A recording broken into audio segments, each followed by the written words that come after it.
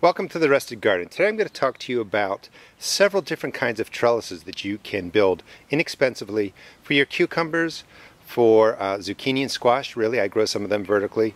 Melons, anything that vines that you can grow upward to save some space.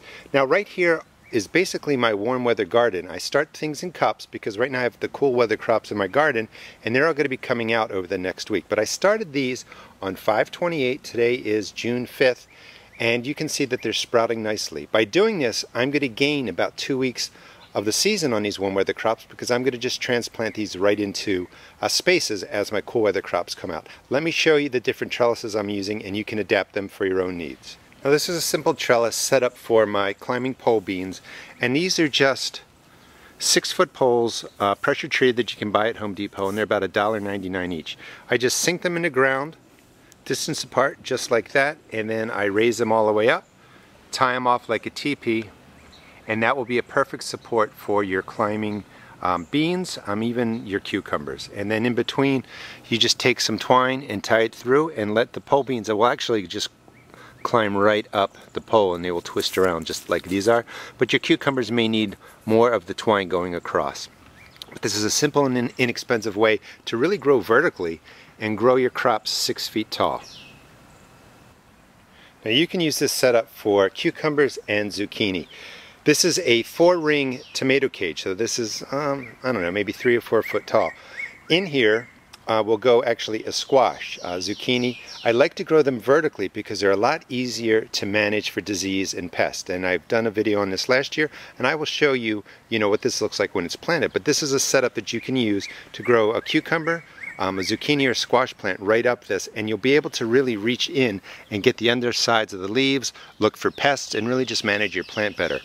And like I said, my garden is just getting ready for the warm weather crops. That's why I've started them in cups, but over this week I'm going to really get the ground ready. Here's another teepee type style of a 6-foot poles that you can buy, again, at Home Depots or low, and you just tie it off at the top. That gives them plenty of support. And this is going to be for my cucumbers, and I will put a lot of twine down there and just crisscross it all the way up. And again, there is another cage for yet another squash. Let me show you the lemon cucumber first. This plant is growing in my sunken container.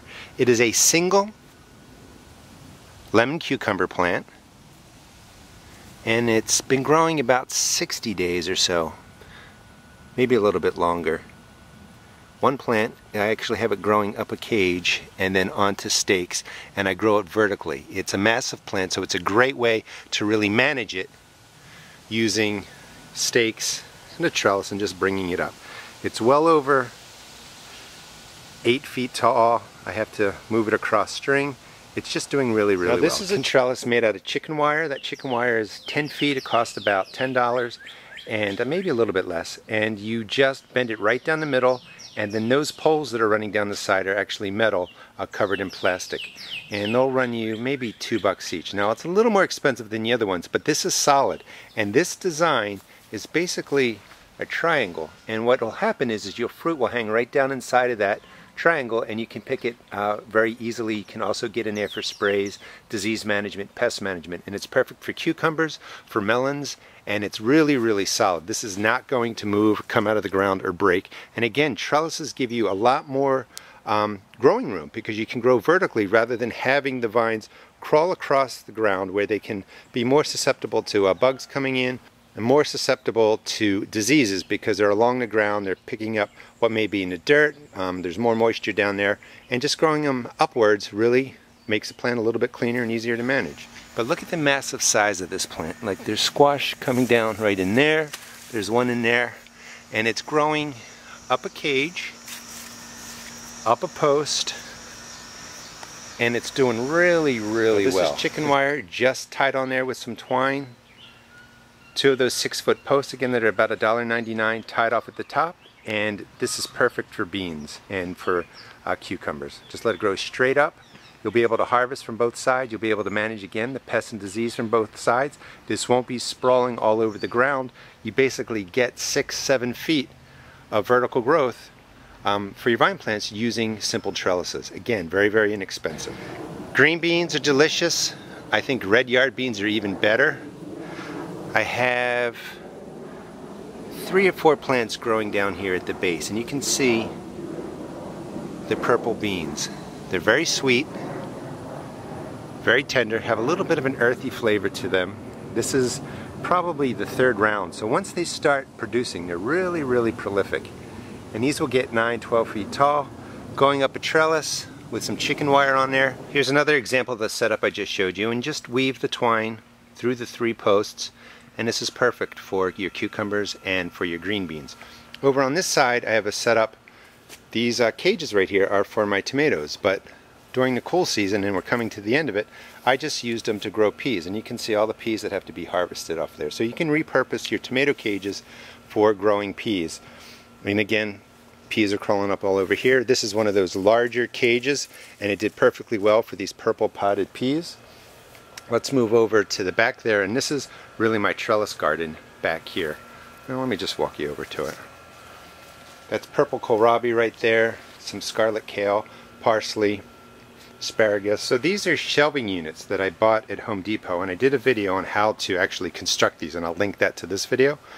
I don't remember how much these were. I want to say somewhere between $9 and $12, but they're 6 foot tall. They're extremely sturdy. I think I'm in my 3rd or 4th year. The coating on here, the vinyl coating, has prevented them from rusting, and they're just secured with 3 stakes, and they're tied to that.